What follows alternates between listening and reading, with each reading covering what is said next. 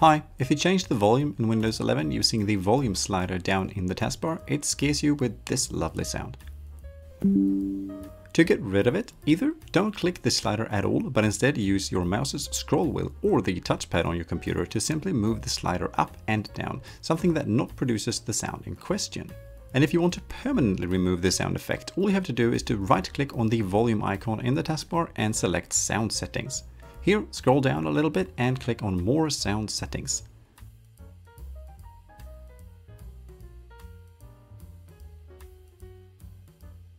Now select the Sounds tab up the top and under Program Events select the happening named notification.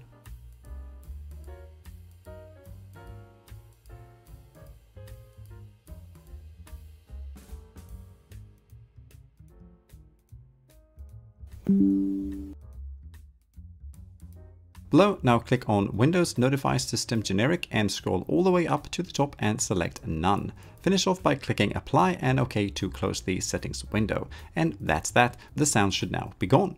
Also, if you want to restore the sound effect, just go back into the More Sound Settings section and under Sounds tab, simply click in the drop-down list under Sound Scheme and select Windows Default followed by Apply and OK to revert all the sounds back to the normal ones. Lastly, be aware that the notification sound effect is also used for a few other sound happenings in Windows 11, but hopefully you won't miss them that much either, since they are in all honesty pretty annoying altogether. And that's that. Thank you for watching, have a nice day, bye!